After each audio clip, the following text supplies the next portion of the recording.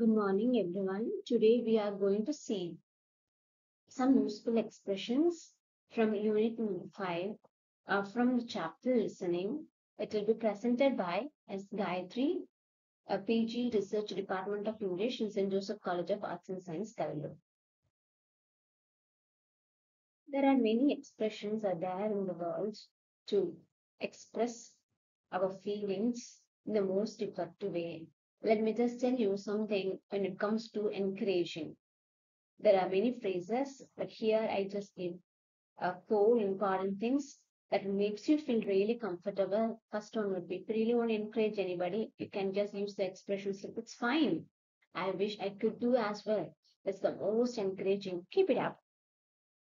When it comes to expressing pleasure, you can say that, oh, I'm really delighted. It's the best news I've ever heard for a long time. I can say how pleased I am. It's real good news. And when it comes to expressing displeasure, that means when you're not really happy with the things that go around, you can use the phrases like, I'm really annoyed. It really makes me mad. I'm fed up with. I'm extremely displeased. And when you really want to remind anything to anybody, and in the most polite way, politeful way, we can use some expressions like, I would like to remind you about so and so. Don't forget about the things that you have been really planning for.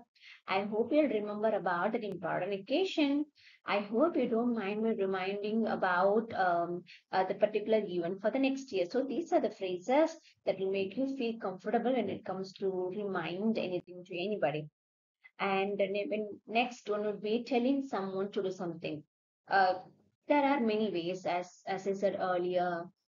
Certain times, even your intention is not really, uh, like your intention is not at all make other person to feel comfortable. But even then, some expression would prompt the other person to think that you're pretty rude or you're little rude. So to avoid the situation, you can use the phrases like, "Look at this.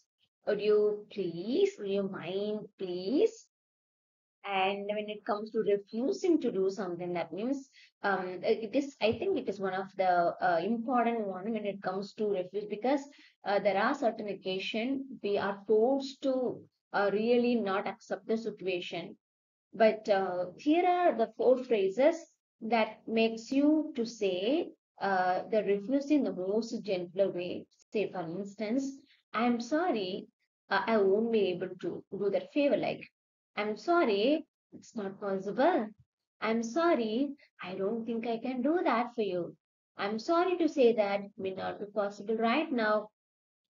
And giving yourself time to think.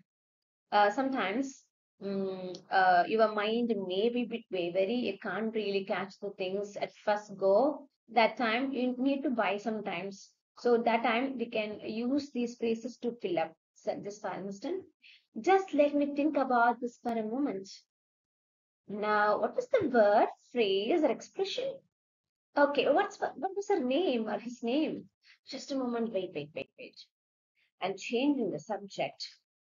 Sometimes some conversation would make you to feel really discomfortable, or sometimes it will make you feel vague. You might not really be entertained to really produce some conversation. During that instance, you can say a word like, oh, by the way, oh, before I further, let me just remind the thing. Just to change subject for a moment, why don't we just go for a cup of coffee? Like, oh, nearly I forgot to tell you that thing.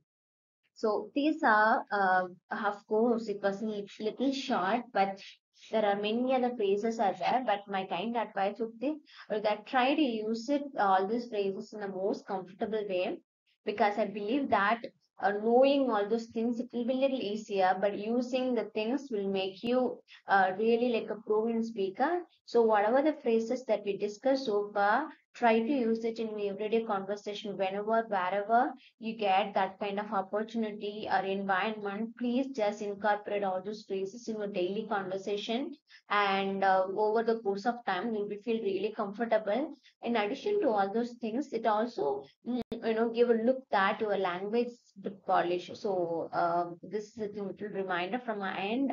I think you will absolutely enjoy it. Thank you so much.